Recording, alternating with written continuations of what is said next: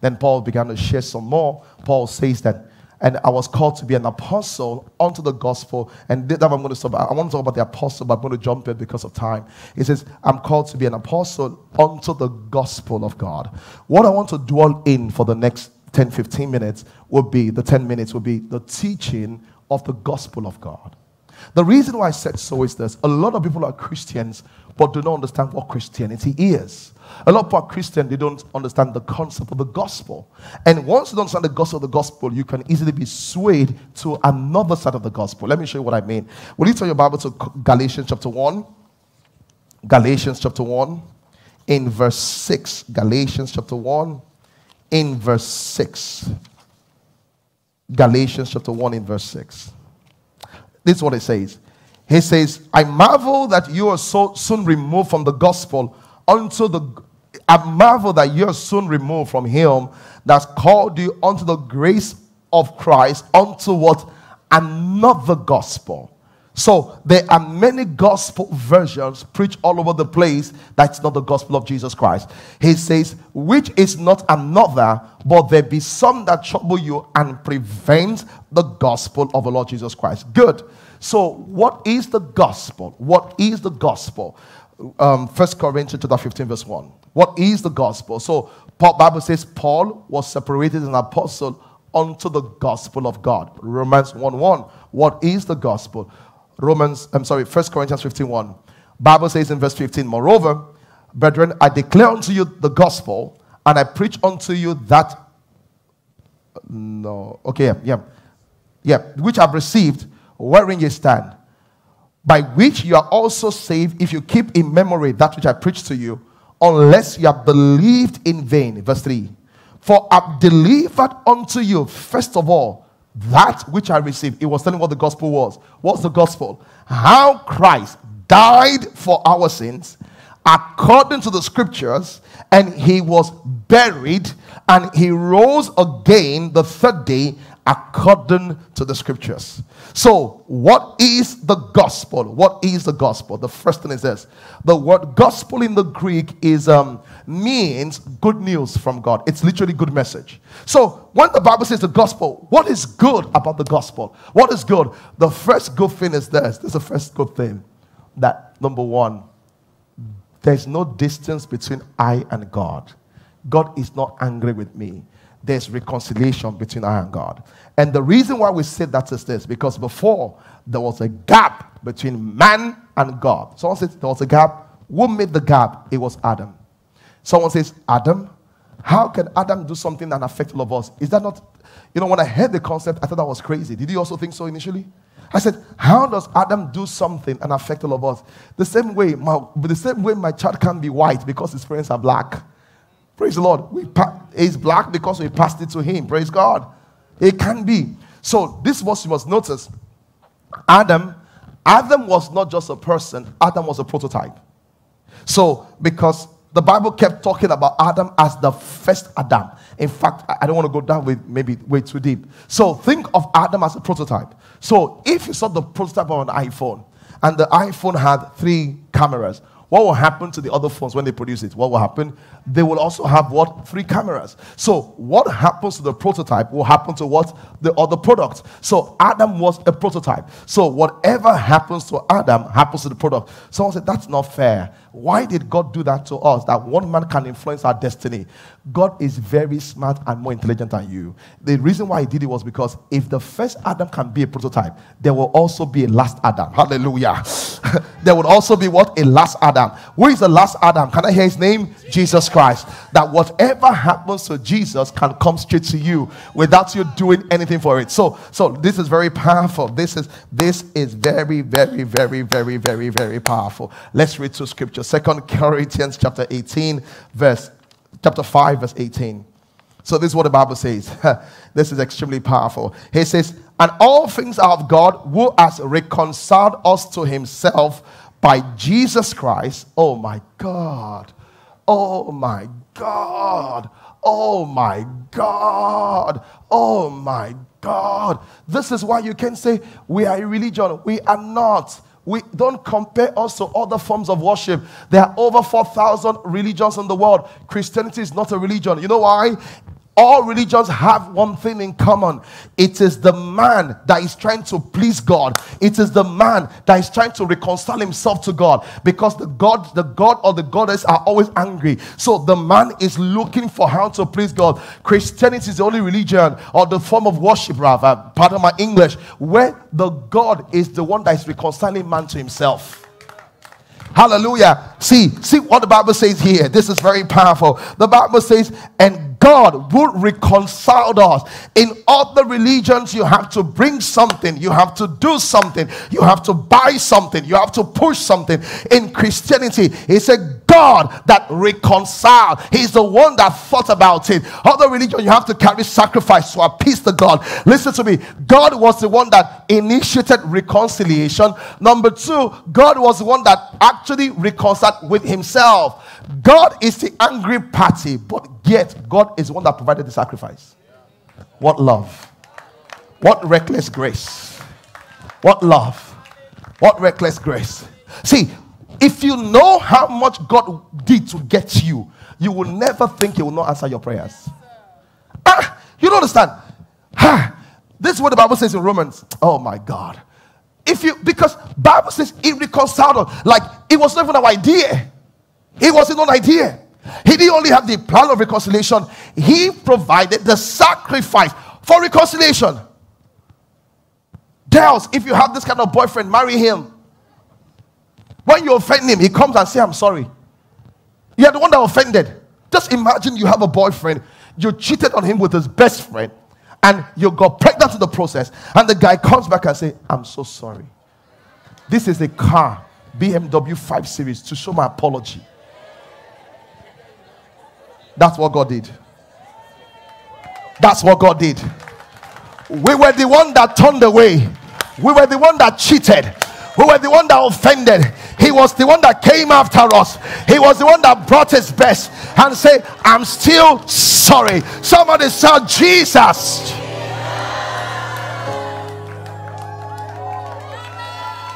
Listen to me. This is what we call grace. It's undeserving. It's unmerited. He didn't have to come. And let me tell you something. If God thinks about me that way, you think you'll not answer my prayers? That's the problem. Because you don't know how important you are to God. When you did wrong, see, we didn't have to do right for him to accept us. The Bible says, while we were yet sinners, Christ commended his love towards us. Glory to God. I said glory to God. So what is the gospel? The gospel is this, that there's no more gap between us and God. Look at what the Bible says in Ephesians 2 verse 11. He says this, verse 11, Ephesians 2:11. Wherefore, remember in time past, Gentiles in the flesh, who are called uncircumcision, by that which is called the circumcision in the flesh made with hands, that at that time you were without Christ, aliens from the commonwealth of Israel, strangers from the covenant of promise, having no hope. You didn't have hope, having without God in this world. What did it say? It says, but now in Christ Jesus, yea, who sometimes were far off, have been brought near by the blood of Jesus. We'll look at verse 14. He said, for he is our peace. Where there was anger, he became the peace. Hallelujah. He is our peace, who had made both one and has broken down the middle wall of partition. Let me answer a simple question. Why does it seem that God in the Old Testament is different from God in the New Testament? Please come, handsome, come. Come, this is the reason why. You say, why does it seem that the God in the Old Testament is different from God in the New Testament? This is the reason why. Because in the New Testament, there's a game changer, there's a joker card. Jesus Christ came and paid for our sins and bore the consequences of sin. So this is what happened in the Old Testament. In the Old Testament, there was no Jesus that paid the consequence of sin.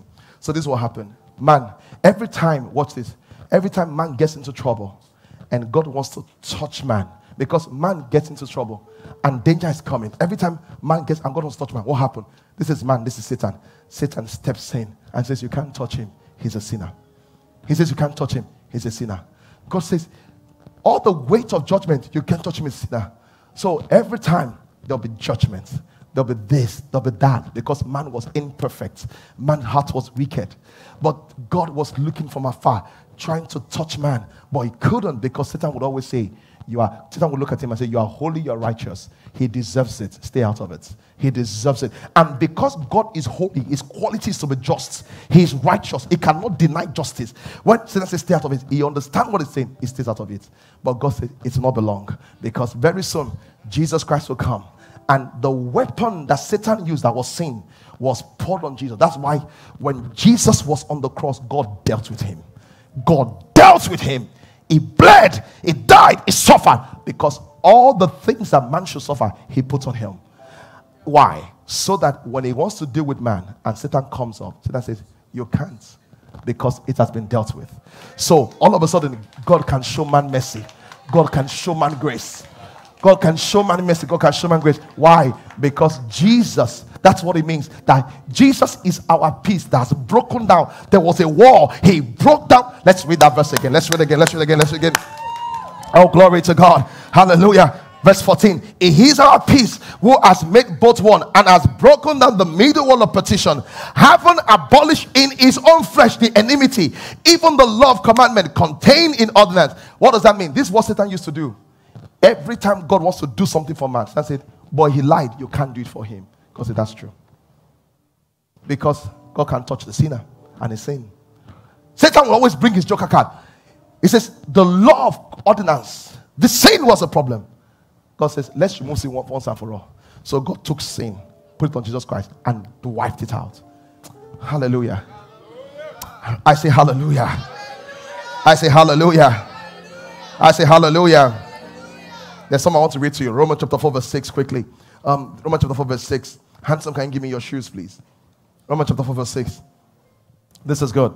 The Bible says, even as David also described the blessedness of a man. Just hold it for me. The blessed of a man who God imputed righteousness without works. Verse 7. Blessed are those whose iniquity has forgotten and whose sins are covered. Blessed is the man who God does not what? What does that mean? The two of them, forget the last illustration. Let me use somebody else. You can go, sir. Let me use somebody else. Yeah, come. Let me use somebody else. Maybe you can come, Joel. Let me use somebody else. So we don't confuse it. Please give me the shoes. Just let me hold it. They're very expensive shoes. You can tell the pastor. You can just go down, pastor. So the two of them came. They went for shopping. Face them. They went to shop. So when they went to shop, this guy picked the shoes, but this guy paid for it. So when they got to the counter, when you see bank statements, who would the price show on his account? Is it the guy that picked the shoe or the guy that paid for it? The word impute is to impute. So this man, he had the sins. But when it was time to pay for his sins, he didn't have enough money to pay. This man that had credits paid for him. All of a sudden, this man got with the benefits. Not because he's a great guy, because of what this man has done. What does that mean? Right now, when you sin, God says he can't pay for it because he paid for it. This is why we are forgiven. Not because God just closed his eye. No. Someone actually paid for our sin. Someone actually paid for our sin. This is why we're forgiven. Someone actually paid for our sin. So, he cannot get the shoe and go and tell the store, thank you, Mr. Store Manager, I didn't pay anything. Because that's the wrong person to thank. Who should he thank? He should thank the person here that paid for it. The reason why you're forgiven is not because you're handsome. It's not because your sin are small. Someone say, well, this is what I love you that moral. I didn't commit. How much sin did I commit? I don't do anything though. All I do is small lie. You are still a sinner. Big lie, sinner. Listen, all of us are sinners before God. But this is a beautiful thing. No matter how big or high your sin is, Jesus has paid, not for the sin you committed, for the sin you committed, for the sins you will yet commit. So that when you sin today, it's not imputed to your account, it's written to his own account. Someone say hallelujah. So when you see me walking up and down, it's not because I'm a great person, because of Jesus Christ. And what this does is that it makes you want to live right, because I don't want to be unfair to the one that loves me. If your husband loves you so much and gives you a credit card, you don't want to mess it up. Because someone say, if you teach this, you will just be seen anyhow. But listen to me, only a stupid wife would the husband give a credit card and you just be buying anything, because very soon, credit card will be withdrawn. Hallelujah. Thank you. Let's close. Oh, glory to God. Hey, glory to God. I said glory to God. So what does this mean? Number one, God is no longer mad with me. Let me check that scripture where it says he freely gives. Pastor Fuluke, let me check that scripture that he freely, Romans chapter 8, how he freely gave us a son. You know why this is important? This is why this is important. Ever look at me. Because many of you, every time something happens, Satan say, you're not good enough. Remember your sin. Remember what you have done. Remember this. Remember that. That is Satan's work. It's called the accuser of the brethren. Romans 8:32. See what the Bible says. He had no dates. He said, I only date. When you lost a virginity, how can God give you a husband? Satan is an expert. Why won't you have fibroid? When you took out the baby, what do you think will happen? When you don't tithe, won't God send something? Satan always accuses you. Have you noticed every time you are praying seriously, next thing, the list of your sins starts showing up in your mind? Oh my God, do you know what I'm talking about? Why? Because Satan is trying to distract you. He wants to stop you. See what the Bible says. He that spared not his own son, but he delivered him for us all, how shall he not with him freely give us? Take note of the word freely. You read give us. I want it freely without conditions attached to it.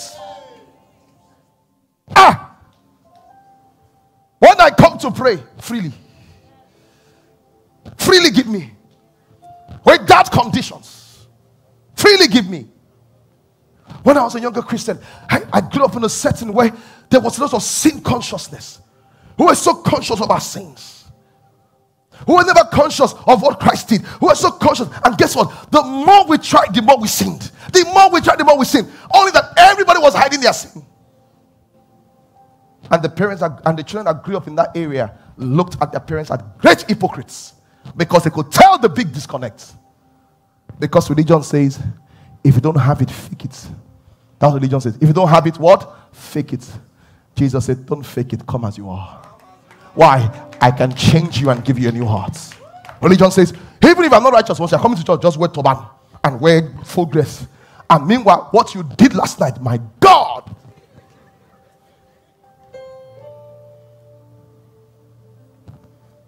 See, freely gives us all things. Many of you are praying for a business contract. You say, God, hey, God. See, it says, if he spared not his son, for you, personally for you. If he spared not his son, the biggest thing God has is his son. Why won't he give you a wife? Why won't he give you a job? Why won't he give you a house? Why won't he give you a contract? Why won't he bless you? Why won't he restore you? If he spared not his son, you are the one that keeps thinking, hey, I'm not worth it. Have you noticed? Every time you're praying for something and it's taking 1 month, the next thing, God is teaching me something because of who I am. God is doing something. The reason why is that you are so conscious of your mistakes that Satan knows how to use it against you very easily. In fact, many of you don't pray because, you know, God, I know. If you want to, when you're ready to answer, you answer. Because me, myself, I know bad. You know, me, myself, I know bad. Prayer does not, you know why prayer does not excite you? Because you know that, maybe not. But when you know that you're precious to him, even the way you pray like a slave. God, is this how you keep on looking at me? Is this how people are going to be laughing at me? Imagine your prayer. Pray like a servant. That's not how I pray. I always tell him, Father, I know you love me. You have planned for me already. House is planned for. Children planned for. Wife planned for. Job planned for. Career planned for. Money planned for. Everything planned for. I've just come to receive what you have planned for me. Somebody say hallelujah. Why? There's no reason why you can't get pregnant. Listen, even the people that did 10 abortion, God gave them baby. What about you? And I say, I don't know why my own is like this. I don't know why my own is like this. See, you're already saying the wrong thing. Why your own? Which is your own? Your own can only get better. He says, how much more will he not freely give us? He says, if he can give us a son freely, give us all things. Oh my God. I said, oh my God. I said, oh my God. See, I have been forgiven. I have been forgiven.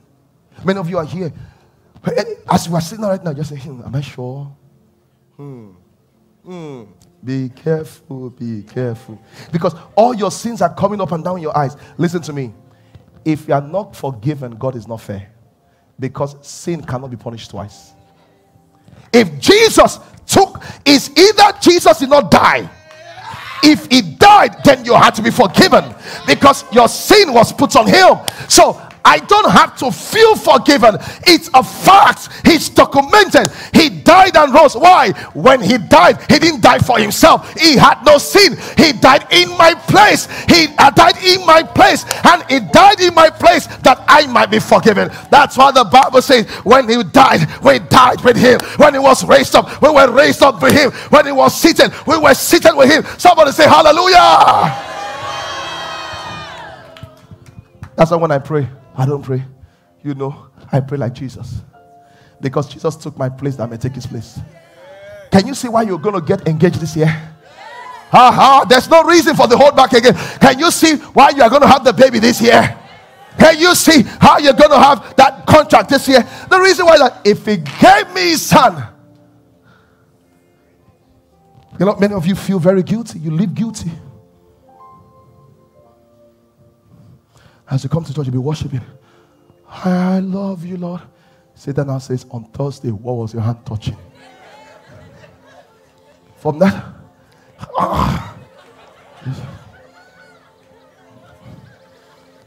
you will just sit down. Many of you know why you don't come to church on Sunday?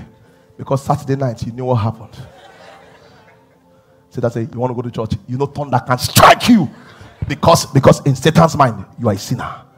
See what God said. Hebrews, this is the last scripture, chapter 9. Hebrews chapter 9, verse 11. Hebrews chapter 9, verse 11. Are you there, somebody? Hebrews chapter 9, verse 11. He says, No. Hebrews chapter 10, verse 16, rather. I don't want to go to, I can't cover that now. Hebrews chapter 10, verse 16. He said, this is the covenant that I have with them, that after those that said the Lord, I will put the laws in their hearts and in their mind, and I'll write them. See verse 17. Read. 1 to go. And their sin and their iniquity, what will happen? Anyone reminding you of your sin is a devil. Someone says, don't we have to tell them? They will say, you are giving them license to sin. Those that sin right now, where do they get the license from? Let me tell you what it is. When I was in secondary school and I used to lie, because I knew God loved me, I used to come back. Until I got to a point, I grew over it. Those people that felt condemned, they never came back again. They stayed in the world forever. I never got over it. God says, come back.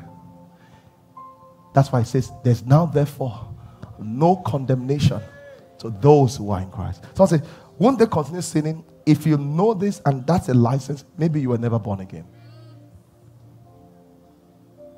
This should make you be like, it's like the man the wife gave the credit card.